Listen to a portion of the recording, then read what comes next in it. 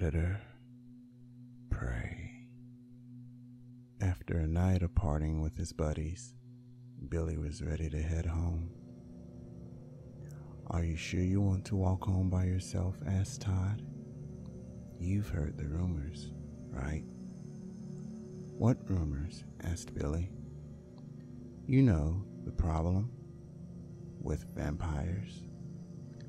He said the last word in almost a whisper. "Oh God, really? I can't believe you're taking that seriously."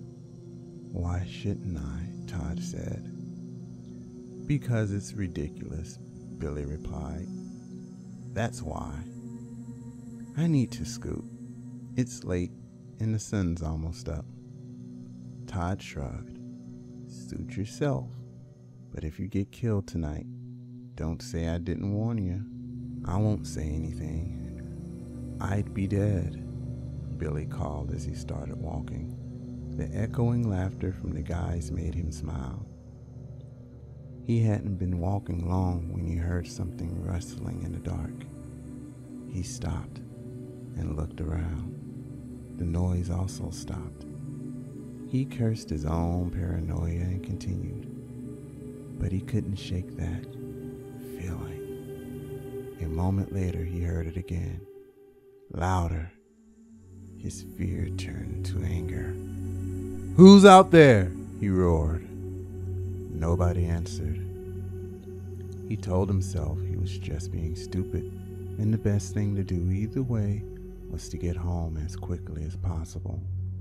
He was just about to turn around when something charged him from the shadows. It happened so fast, he had no time to brace himself as the hulking figure hit him like a freight train.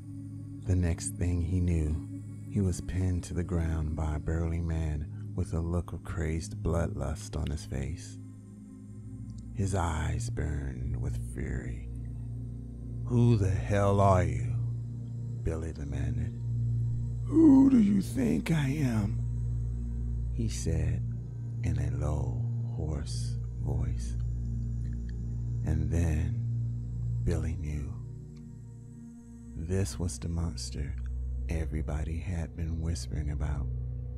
The vampire problem wasn't just a rumor. The man reached into his tool belt and took out 2 items that sent a wave of panic through Billy. He squirmed violently, but it was no use. His attacker was too strong. He shoved the wooden stake against Billy's chest and raised his hammer high. Billy screamed in terror, and his veins glistened in the moonlight.